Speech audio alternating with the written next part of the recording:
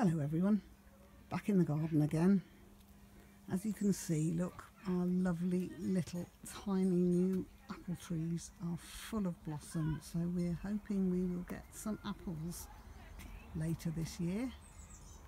There's a lot of blossom coming down into the pond from the cherry tree that's in our next door neighbour's garden, so it makes it a little difficult to see what's actually in the pond, because you can see all the petals floating on the top of the water. So I'm going to put the little white tray in, as I've done before, see if we can see anything.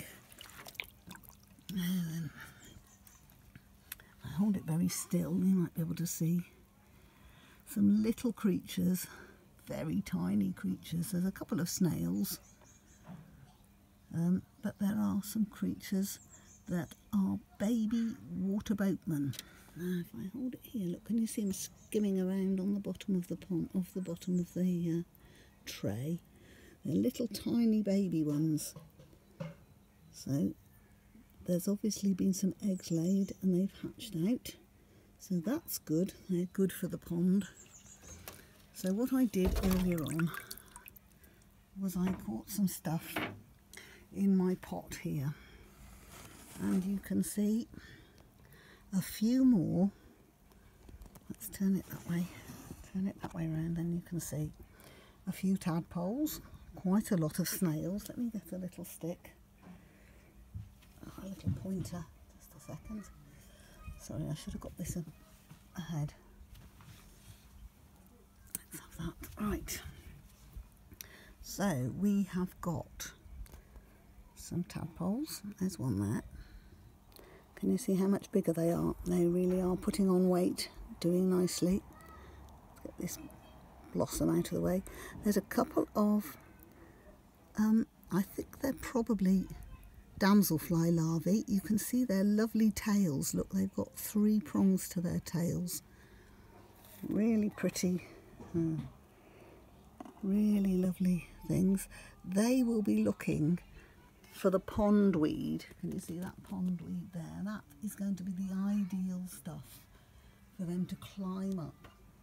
And then when they are ready, they will hatch out into damselflies, which are a little bit like dragonflies, but much, much smaller. I hope I'll be able to show you when the time comes, when they've hatched out and they'll be flying over the pond and laying their eggs on the pondweed.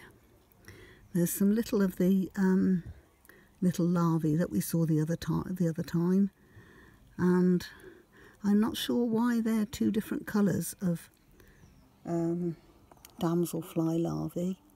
They look a bit different to one another, so I presume they're different species. So that's those. There's not really very much to see. I've seen some newts in the garden, but not in the pond, and I did do a little video of those, which I will try and remember to put up. There's a big water boatman there. Can you see him? Just here, look. Where is he? There he is.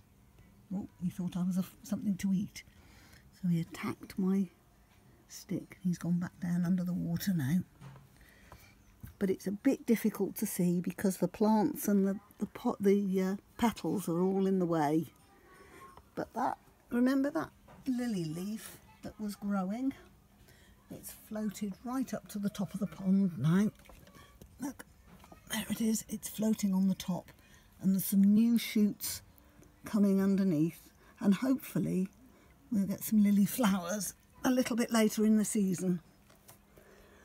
The marsh marigolds have nearly finished, but there's other things coming up in the garden, so there's some really nice pretty ones at the back there, and these ones here are going to be lilies.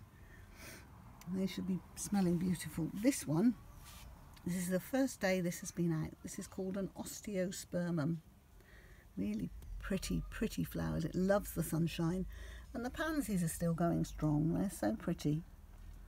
So we'll have another look in a few days' time and see what's happened, see if I can find some more interesting things. And that's it for now. Okay, bye.